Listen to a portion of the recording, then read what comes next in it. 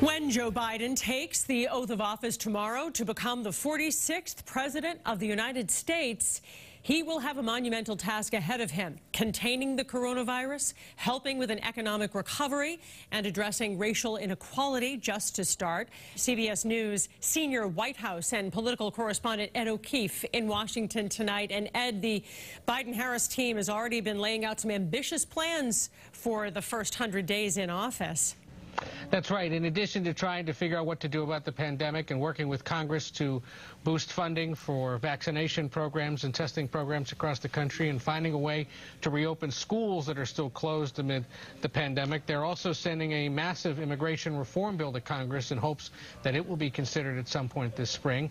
There will also be a slew of executive orders on everything ranging from rejoining the Paris Global Climate Agreement to ending the ban on people from predominantly Muslim countries traveling into the United States, and mandating that masks be worn at all federal government property across the country. Some of this is more symbolic than, actually meaty.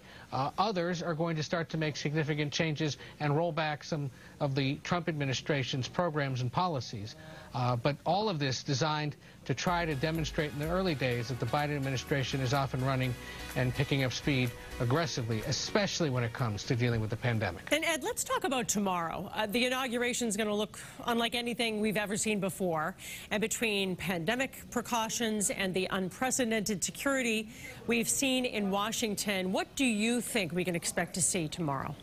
Well, you're still going to see a lot of the familiar moments that have marked other inaugurations. What is going to be notably different is there won't be much of an in-studio audience, so to speak. There won't be people out on the National Mall watching. There won't be people along the parade route cheering for the new president and vice president. I've been struck, Paul, in recent days how much Washington is beginning to look almost like an abandoned movie set. They have closed a considerable part of the city for security concerns. Much of it was not going to be this way before what happened on January 6th at the Capitol. But walking some of these streets just today, for example, they're all closed off, and then you get closer to the White House and you see what has been set up for the virtual parade and the little bit of parading that Mr. Biden and Vice President Harris will do, and you realize it looks like a television set. And so in many ways, those watching at home won't necessarily feel that it's that different. But there won't be as many people up on the stage built for this, the same spot that was the site of much of the violence at the Capitol just 2 weeks ago.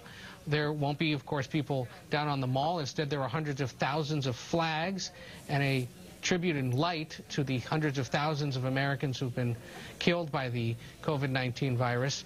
And there won't be inaugural balls, but there will be a primetime concert, including Bruce Springsteen and Justin Timberlake and the playwright Lin-Manuel Miranda, among others. So for those enjoying this or perhaps dreading it, depending on your views, from home, there will be plenty to see.